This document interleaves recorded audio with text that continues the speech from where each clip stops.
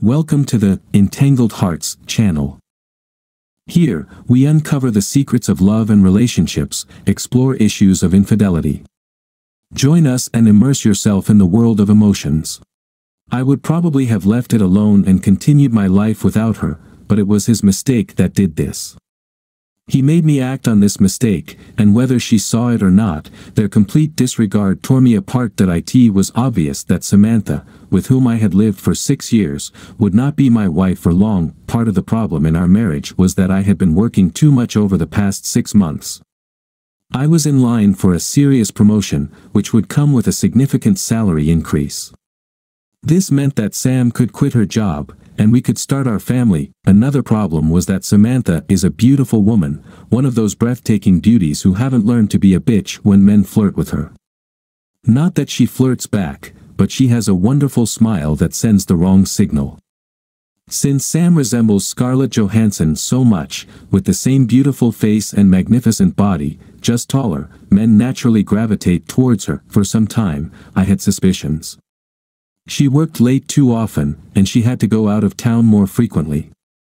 But the mistake on his face at their company's holiday party was undeniable evidence. I almost had to force Sam to invite me to this party, and now I knew why. Respect is an important thing in my family. By the way, my name is John Simoncelli. If you'll spare me a few minutes, I'll give you just one example. In high school, I was the best player on the school team. It was at the beginning of the season, and we were facing a team with the best chances of not letting us into the championship. The opponent's pitcher threw a fastball straight at my head. The ball missed my face but hit my helmet. I stood up and ran first. I looked at the pitcher, and he insulted me with a smirk, and then quietly said with just one mistake, "Chicken." I lunged at him and surprised him to no end. Instead of playing like in most baseball games, I hit him with my fist straight in the nose, breaking it and splattering his beautiful white uniform with blood. After that, hell broke loose. I was suspended pending a hearing on whether I would be disqualified forever. My coach looked at me with considerable disgust, but my old man stood by me when he drove me home. "I saw what that jerk did," he said to himself. "You can't let these punks disrespect you. Everything will be fine once they find out they have your balls." However, the disapproval of the coach bothered me. He had been my coach for the last 3 years, and I wanted him to respect me. When I showed up at his office the next day, he gave me a lecture that I would never forget, to this day. "What's it to you what some punk says to you? You know where I grew up. At the corner of State and 75th, where some thug was always trying to push my buttons. I got lucky. Neither my mom nor dad would stand for any fights. It helped me stay on track to college and out of the slums. Now I live where I want. I'm doing what I love, and those dumb thugs are either dead, in jail, or shooting up in some room. So, here's the deal. If you play for me again, there will be no more fights, no matter what." In the end, I was disqualified for 3 games. Someone was looking out for me because Ron Muller, the opponent's catcher, showed up at the hearing. It seemed he was disgusted by how his coach was trying to win. Their coach ordered the pitcher to throw this ball with the intention of permanently disqualifying me. Ron didn't want to win the title that way and saved my butt. Eventually, Ron became the catcher on my college team and, ultimately, the best man at my wedding to Sam. Let's get back to the present. I could have handled this if Samantha had shown a little respect and simply said, "It's over, and I'm leaving." I've been dumped before. True, not since college, and not by a woman who stood in front of 100 of our friends and relatives and swore to love me forever. But I could have handled it. Trust me.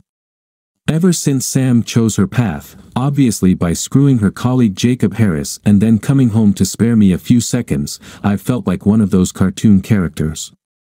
My coach whispers in my left ear, "Take the high road and walk away," while my dad shouts in my right ear, "Crush them both, son." It didn't take me long or any secret spy tricks to get the solid evidence I needed. On Monday morning after the party at her company, I quit my job, hired a divorce attorney, and enlisted a private detective.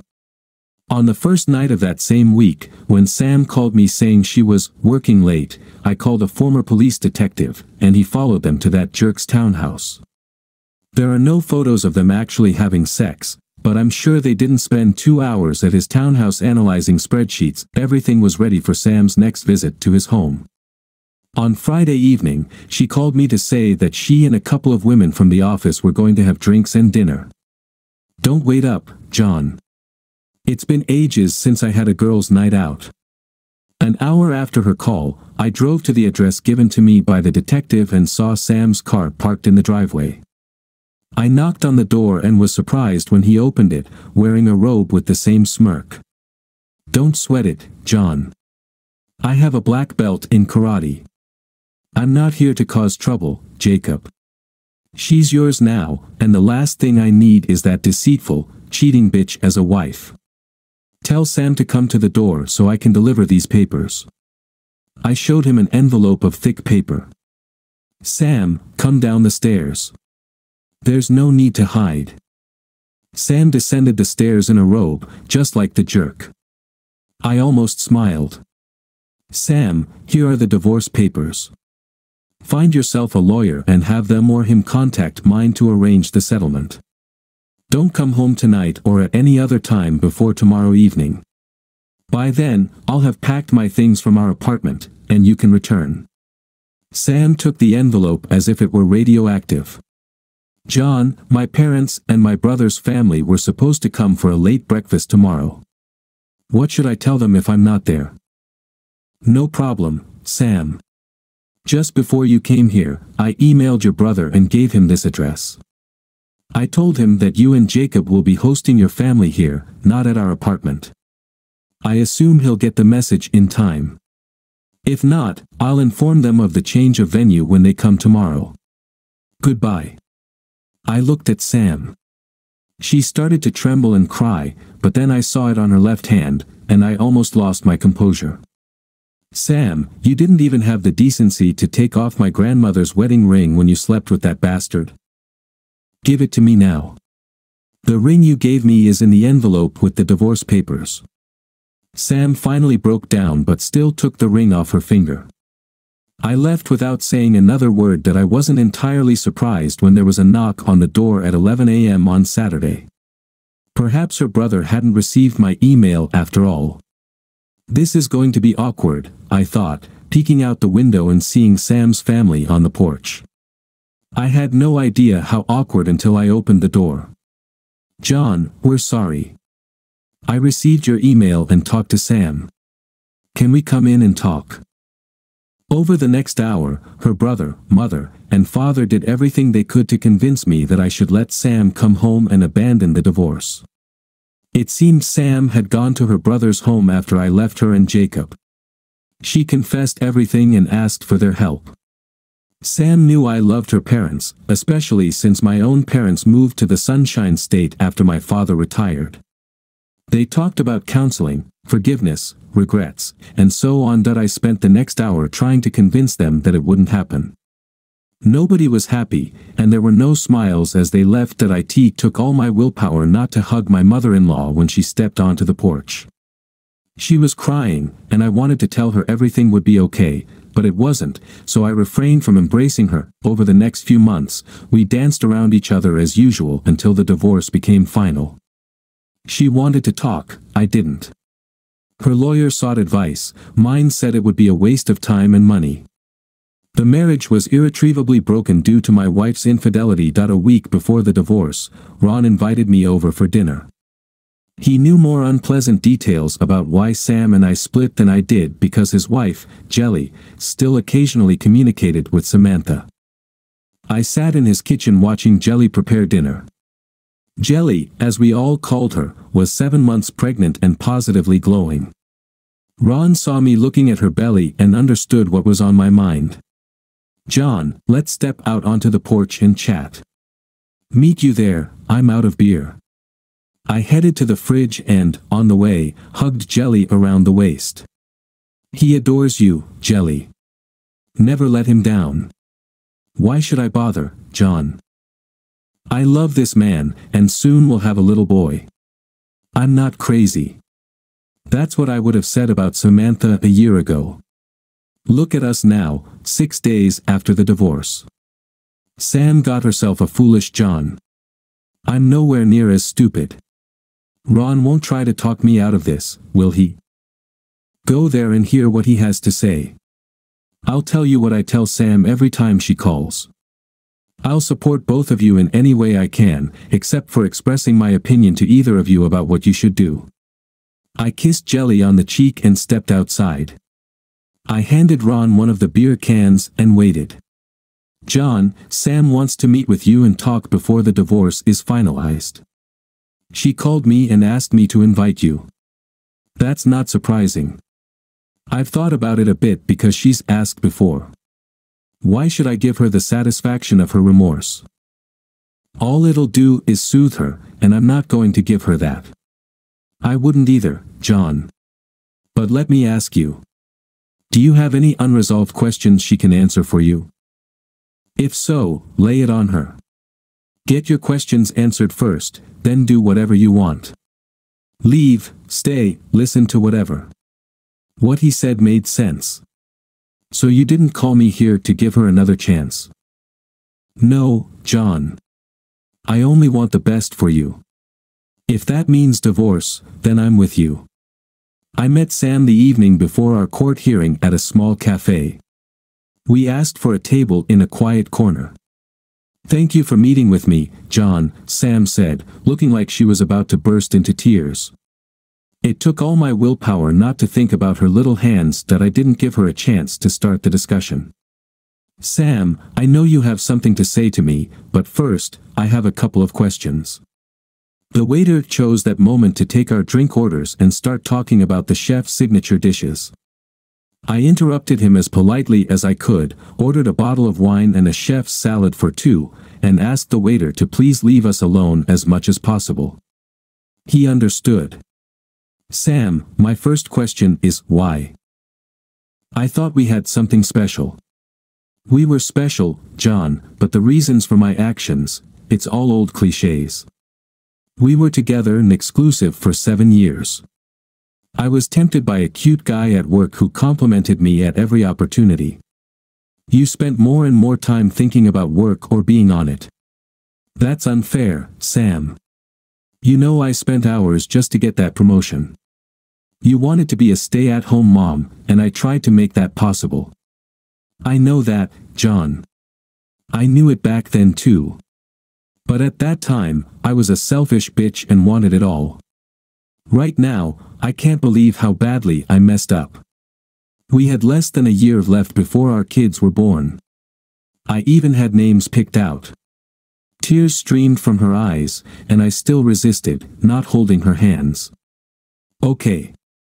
I promised myself I wouldn't ask, but I need to know. Was he so much better in bed than me? Sam surprised me. She started laughing through her tears. No, no, no. He wasn't even close to being good in bed. I never had to fake it with you. Sam didn't notice as the waiter approached her from behind when she said this, and when he served the wine, he seized the moment to look at my knees and grinned as he walked away. Sam blushed beet red, and we laughed together for the first time in 6 months that we finished our salads and wine. Sam spent time trying to get me to accept her apologies, but I wouldn't give in. I told her I might someday, but it was too harsh and too soon. As we got up to leave, Sam dropped one last bomb on me. This is another reason for my actions. John, sometimes you can be as cold as ice. Our marriage will be over tomorrow, and you're like a statue. No tears, no screams. I cry myself to sleep every night. Did you really ever love me? Sam, I loved you more than you can imagine. But first, let's clarify a couple of things. Several times tonight, you mentioned your actions, let's call it what it was. You cheated on me, Sam. You slept with another man when you should have been faithful, betraying everyone else. Secondly, whether I go home tonight and get drunk or cry, that's my business. Most likely, after our divorce tomorrow, you and the asshole will become a couple. He has already shown what he thinks of me by sleeping with my wife, ruining my marriage and laughing at me the whole time. If I cry now or tell you about my bad nights, you'll surely tell him someday. Then that arrogant jerk will laugh at my expense again. Don't push me, Sam. You don't want to see the demon lurking beneath the surface. The next day, I didn't go to court. My lawyer took care of it. It was a modern divorce, without fault, with a fair division of assets. That day, the marriage had just fallen apart. Months passed after the divorce. I used that time to plan. I did get a promotion at work and a significant raise, but I had no one and nothing to spend it on. I probably spent too much time reading porn stories after Ron told me about it one evening over drinks. Ron told me about the ins and outs of the category, loving wives, and said there were hundreds of stories where the abandoned husband avenges his ex-wife and her lover. I read the stories, took notes, and evaluated my favorite methods of revenge. Ideas that would land me in jail were rated quite low. Psychological terror was rated quite high. The rating changed after one day when I had the misfortune of encountering Jacob. At that time, I didn't know it, but after our divorce, Jacob and Sam started dating again and were now engaged. Jacob made it clear to me that he won, I lost. Sam was fantastic in bed, he couldn't get enough, and apparently there was something wrong with me since he got her into bed so easily when we were married. Was I a coward for turning and walking away? I wasn't afraid of Mr. Black Belt, but I had just spent 2 years busting my ass to get this promotion, and any physical altercation would have screwed that half of my life over. This guy already messed up my personal life. Will he find satisfaction in ruining my work life too? I walked away. My method of payback hit me like a thunderbolt out of the blue. It's a funny trait of some guys. They can't resist and dip their pen in the company inkwell. Jacob wasn't an exception. Sam wasn't the first woman from their company he dated. Once, Helen Smith, a woman I met at one of the corporate parties, called me. She wanted to meet me for dinner, her treat. Things were getting serious between Jacob and Helen, or so she thought, when he suddenly started treating her like a plague. Jacob dumped Helen when he decided to pursue my wife. The relationship between Jacob and Helen heated up again while Sam was dealing with our divorce, but it turned cold immediately after the divorce was finalized, and Jacob and Sam became a couple again. Helen was furious, and there's no fury like a woman scorned. How could you let Jacob steal your wife without even putting up a fight? I was at that holiday party last December and saw how Jacob behaved. I was still in love with Jacob and hoped you would fight for your wife. You did nothing. Are you ignorant or just weak? This dinner invitation was Helen's attempt to toughen me up. I leaned back in the chair, took a sip of my drink, and pondered how to respond to her challenge. Helen, I'm sorry, I don't know you. I don't know how much I can trust you. Right now, trust is limited. But I can tell you I'm not weak, and someday there will be consequences. Have you ever heard the saying, revenge is a dish best served cold? Helen looked at me. Damn, I didn't think. Are you Sicilian? Correct. And if you're truly interested in some revenge, just sit tight, and one day I'll call you and ask for a favor. Nothing illegal, but very important. That evening, I returned home, and my ideas began to clarify. But could I trust Helen to keep her mouth shut? I discreetly checked with someone I could trust, and he confirmed Helen's story. Helen and Jacob were dating, and their breakup coincided with Sam and Jacob's relationship becoming public. As we talked, my source apologized for missing our initial meeting and not warning me beforehand. He kindly informed me that the company's top management was tired of the romantic drama associated with Jacob's affairs, was in the process of rewriting corporate policies regarding workplace romances, and that Jacob, according to rumors, was skating on very thin ice. During my separation and for 2 months after the divorce, I hired an escort for my sexual and social needs. Cindy Fox, I suppose that was her professional name, and I went out for dinner or shows every 2 to 3 weeks and ended up spending a couple of hours having sex in bed before she went home. It cost me a pretty penny, but as I mentioned, I had nowhere else to spend my increased salary after the promotion at work. It was my first time paying for sex, at least directly, but I didn't want to tempt myself with rekindling relationships.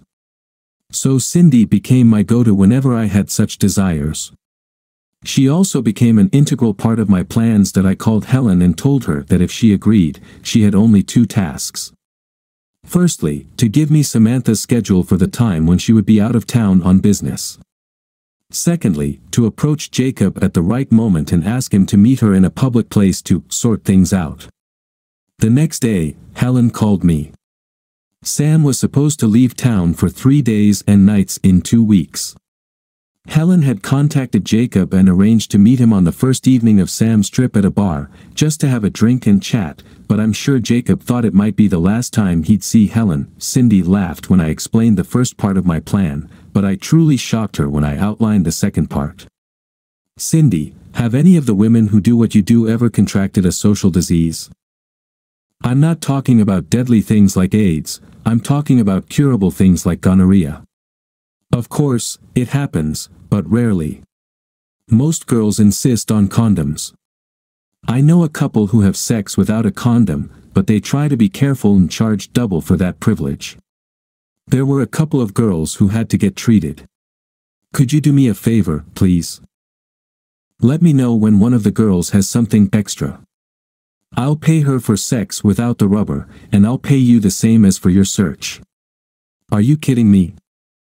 You want to give this guy something?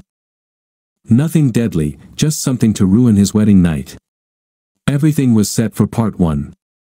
Cindy told me the details later that evening. She was sitting in the bar, sipping her cocktail, when Jacob walked in and sat down next to her. They exchanged smiles, and Jacob ordered a scotch. Cindy was dressed in a regular business suit and looked very professional, not that professional. Jacob's mobile phone rang almost immediately. Of course, Helen, I understand.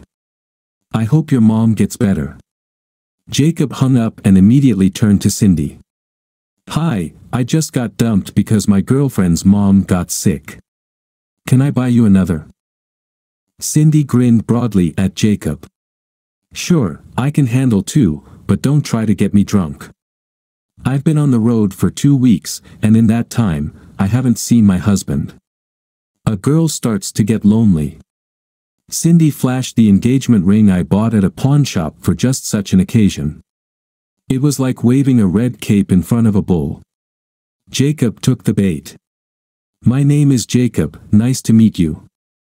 Anne. They drank and chatted for about half an hour. Cindy actually had a third glass and tried her best to appear a little tipsy. Before she finished the third, Jacob was trying hard to seduce her. Light touches on her hand and leg, charming conversation with enough sexual innuendo to try to warm her up. Cindy told me it was hard not to laugh at all the effort he was putting into this, considering she was getting paid. Finally, she got tired of the seduction. She finished her cocktail and invited him up to her room. Jacob and Cindy had sex twice in her room. Of course, Jacob didn't know that the whole event was being photographed. Cindy kicked him out, saying she needed to compose herself and get some sleep, but not before getting his mobile number. Then we looked at the photos on my laptop. I promised that any pictures where she could be recognized would be deleted before the camera or memory card left the room. Even after deleting half of the photos, we're left with dozens that show Jacob sleeping with this stranger. The wedding was still a month away, and I hoped we'd be lucky by the end of the month. 2 weeks later, Cindy called me with news. One of the girls has gonorrhea. I found out because she asked me and another girl to cover for her while she takes her medication. Did you tell her about my request? In brief. She's willing to talk, but bear in mind she's a professional and will probably charge you double because she thinks it'll be hard for you to find a replacement. What about your rate, is it changing? No, I suppose we made a deal, and you always take good care of me. And it's true, because I always left her extra tips that so Cindy and I met with this young lady, she insists on not being named, and worked out the details for the second part. It will cost me a few thousand, but it's worth it. Cindy calls Jacob the next day. Hi, Jacob, darling, it's Ann from the hotel, remember me? How could I forget? Are you in town?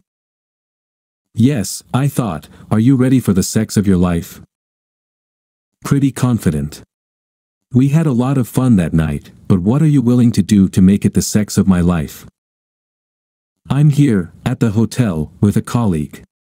She's wild, and after what I told her, she thought you could handle both of us tonight. Can you handle it? Of course, Jacob's self-esteem made him believe that two women would want to him. I just need to make a quick call, and I'll be in the lobby. Not in the lobby. Just come up to room 449. We'll be here. Bring some chilled vodka. When Jacob arrived at room 449, our mysterious girl was there, but Cindy was not. Where's Ann? He asked. Ann got a call from home. Her son got sick, and she went back to her room, introducing her husband to the schedule. She said he's dealing with a sick child for the first time. But you and I can start, and they did. Cindy never showed up, but our mysterious girl did everything she could to make Jacob forget about the threesome. After he left at 10, she met us at the local cafe and collected the remainder that I owed her. I admit, I felt like shit doing that to the guy, but he's such an asshole that by the time he left, I was almost feeling better. She took the envelope and walked out the door. Cindy looked at me and shrugged. I told you she's a pro. You paid me for the night. Want to go to your place? I wanted to, and we went. That I waited a week after the wedding and finished my project. Both Sam and her company received envelopes in the mail with fake return addresses. Each envelope contained a brief letter and a set of photographs. The letter to Sam read, Dear Mrs. Harris, I regret to inform you of some bad news, but it seems your husband and my wife were involved while she was in your town. A private investigator hired to gather evidence provided me with these photographs. I included only those showing his face so you have no doubts it's him. I wasn't planning on telling you, except that I just received a message from my doctor that she infected me with a social disease. Perhaps you'll want to get tested. The soon-to-be ex-husband of your husband's whore. The letter to the CEO read, Dear Sir, just thought you should know the kind of person working in your company. According to my wife, he picked her up at a bar, got her drunk, and infected her with a social disease. I don't know if this letter will reach you or if you even care, but I'd keep an eye on this scumbag. Seems he has no morals. A regretful husband. Everything fell into place quickly. Sam's family ended the marriage, Jacob was fired, and there are rumors they both got treated. It's handy to have a friend in the county health department. I was largely busy getting my life together. Sometimes, I envisioned potential scenarios. In one scenario, I beat the crap out of Jacob. In another, I pretend to reconcile with Sam, take her to another country, and then leave her there with no credit cards, passport, etc. I could have done the same if not for the vision of her mother and what it would do to her. Maybe I was cruel to my ex-wife, but not to my ex-mother-in-law's daughter, but I quickly lost interest as my new job became more engaging and challenging. This continued until the next Simoncelli family picnic. There was Uncle Vin, my father's older brother. Uncle Vin is connected, if you catch my drift. He beckoned me over, and we had a quiet chat. Johnny, tell me about your divorce, what happened? I liked that girl, he said. That I recounted to Uncle Vin the Reader's Digest version of our breakup. What did you do about it? He inquired, then I explained what I did to get revenge. That's terrible, but not exactly scorched earth. No, Uncle Vin. I did everything to leave it behind. Chose the high road, I explained to him why. That's good, and those are valid reasons. You know, that baseball coach really did you a solid. Uncle Vin wasn't exactly a big fan when it came to racial issues, but he always found it amusing that a black man from the Chicago projects had as much impact on my life as my father. If you had followed your hot-headed dad, you wouldn't be the man you are today. Many times I had to calm down my younger brother, otherwise he'd end up dead or in jail. Have you ever talked to Coach Price? Just a few times, and not since I was in my last year of college. I sort of lost touch with him. You should look him up. He volunteers at the Boys and Girls Club in West Palmer. Let him know what he did for you. Men like to hear that from time to time. But right now, go to your dad, give him a hug, and tell him you love him. He needs to hear that too. Uncle Vin was a funny guy. I've heard many people are afraid of him, but around me, he always acted like a teddy bear. That I did go see Coach Price, and he convinced me to start volunteering at the club. I even started dating his niece, a beautiful woman, but that's another story, under the romance category. In other words, no drama, just love. And one last thing. On my 30th birthday, I received a birthday card from Uncle Vin. It simply said, "Happy birthday, nephew." Nobody messes with the Simon Kellis. It seems a certain Jacob Harris was found last night in an alley behind the bar he frequents. He was a victim of a robbery. Nothing life-threatening, but he had a broken nose, several fingers and ribs, and 2 severely swollen testicles. I guess his black belt must have stayed home that night. Thank you for making our channel a part of your story. Keep unraveling the knots of love with us and immersing yourself in the world of unique emotions. See you soon on Tangled Hearts.